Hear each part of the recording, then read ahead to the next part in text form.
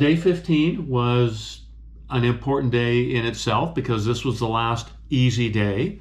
After that, everything got real, and it was about 50 miles and about 18 or 1900 feet of climbing. So, you know, about what the past couple of days had been.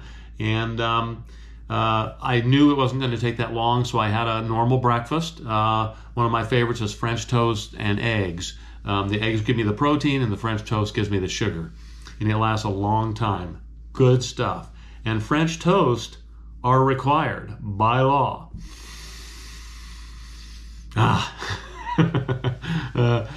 So it was an interesting area because there were a lot of volcanic stuff. After I just got done with an area of volcanic activity, I should say, I came upon some large areas with very little vegetation, just maybe a couple inches tall. And as I looked closer, some of the rocks on the road were volcanic. So obviously things weren't growing that well there. But it was beautiful country, wide open, very nice. I encountered several domes, geologic domes, or volcanic domes, I should say. And they were really amazing, just very symmetrical.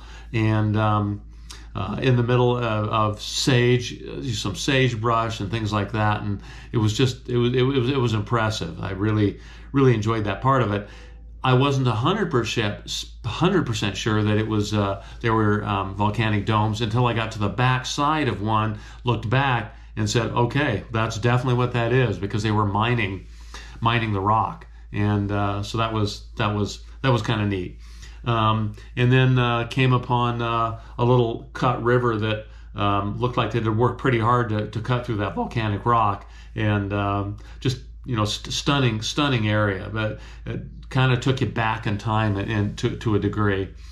But got into Sholo at the day's end. It was very crowded. My room wasn't going to be ready till 4. I got there at like 1, so I had to sit there in the waiting room for a couple hours, and went and bought some groceries and a few things to get me through the next day, and then went to my room. And you know, I always buy some crap that will get me through the day, either with salt or sugar or other carbohydrates. You can see I had Fritos. I had a bag of peanut M&Ms, banana, good stuff. Peanut M&Ms are required by law. Yep.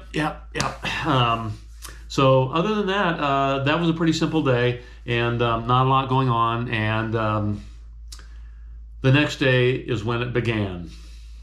I'll look forward to telling you about that.